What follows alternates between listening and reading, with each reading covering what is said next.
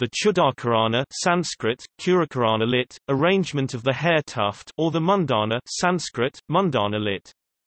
Tonsure, is the eighth of the 16 Hindu samskaras sacraments, in which a child receives their first haircut.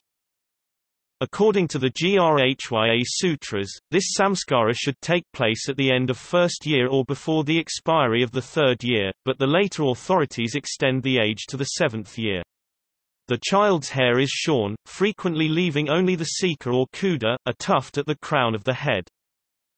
Originally, the arrangement of the sika was the most significant feature of the Chudakarana, and the number of tufts was determined by the number of the pravaras belonging to the gotra of the child. Later, in northern India, keeping only one tuft became universal. But in the Deccan and southern India, earlier traditions remained alive to some extent. In tradition, the hair from birth is associated with undesirable traits from past lives. Thus at the time of the Mundana, the child is freshly shaven to signify freedom from the past and moving into the future. The rite is performed as a special ceremony in most homes, for young girls and boys. At Rishikesh, on the banks of the Ganges, there is a special Chudakarana or Mundana samskara.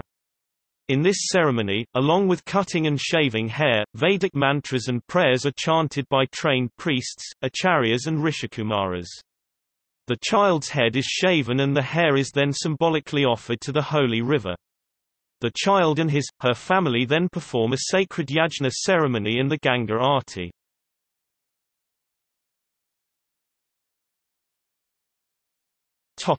Process. The method Chudakarma Sanskar varies a lot depending on the culture or ethnicity. As per Sanskarmala, a Brahman bhoj is conducted, which is followed by head shaving and ends with puja offerings. Babies' hairs are considered as sacred and are disposed mixing with wheat flour or cow dung. Also, a mix of curd, milk and turmeric is applied, which works as antiseptic and moisturizer to keep the baby safe from cuts if any.